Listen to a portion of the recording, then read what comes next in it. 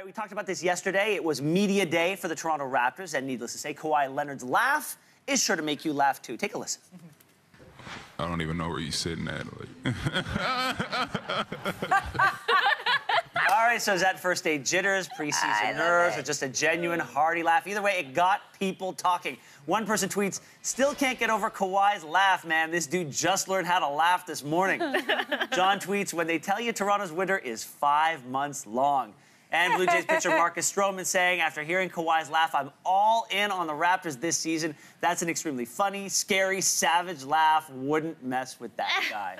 It's just because his face doesn't move. That's the weirdest thing. Well, you know, and the thing is, he's so stoic. And coming into this, so many people were like, there was a story going around that Kawhi didn't want to actually come to Toronto. And so all the questions at the media day were, "Are you excited? Are you excited?" And he was pretty stoic until that laugh. Until that laugh. Then that came out like, "Have you ever laughed before?" Yeah, let's hear it one more time. One more time?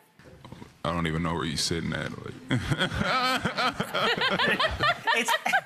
It's like he doesn't, part of him doesn't want to laugh, but the laugh wants to come out, and so there's this push and pull within his soul. And he's kind of laughing at his own joke. We're back after this. I like it. I like it.